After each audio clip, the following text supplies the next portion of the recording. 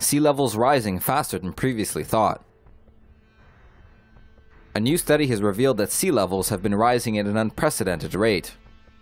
Global sea levels had been rising at a minimal rate of less than half an inch per decade between 1900 and 1990, but have since risen 1.2 inches per decade. The increase has been linked to global warming-induced factors.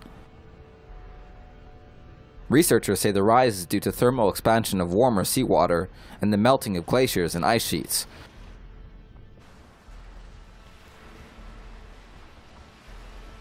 As well as the faster flow of water from the land to the ocean due to human irrigation projects.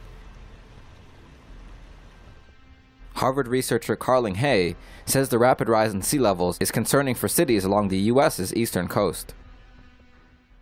TomoNews.net is throwing $100 bills of the 20 funniest comments on our website every month, only at TomoNews.net.